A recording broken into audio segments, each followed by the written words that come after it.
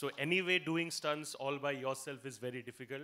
And I'm not sure about whether the timelines coincided or not, but if in case it coincided, I'm sure it must have been a lot more difficult to do those things. So mentally, how was it taxing for you? Was it challenging? Because enjoy karte ho, like you said already, that you take the fun side of it and you enjoy the process. But mentally, was it tough to reach that stage of toughness?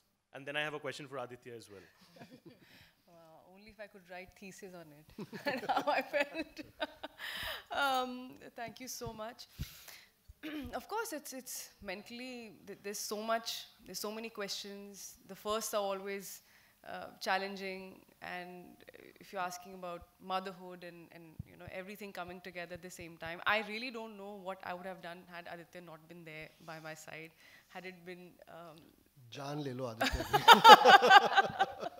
And Lokesh Bhaiya, everybody. I mean, it was of course a home production, but you know you're part of something. There's a sense of responsibility as an actor, and credibility as an actor, that you have to consistently be you know, at it. Of course, we took precautions. That's also not a time where you tell everybody, you know, that okay, this is what's going to happen. It's the most it's something which is no kept secret, right?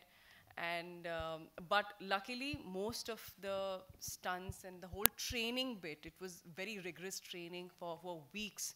As I already mentioned, very thankful to Keshav sir and Bhushan sir. He also took us to NSG here in Mumbai, and my God, that has to be one of the best days of my life, where you actually got to fire live, and I came out looking red like an apple.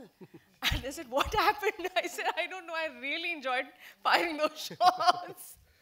And so many emotions, of course, so many things. You want to be conscious, you want to be cautious, you want to be careful.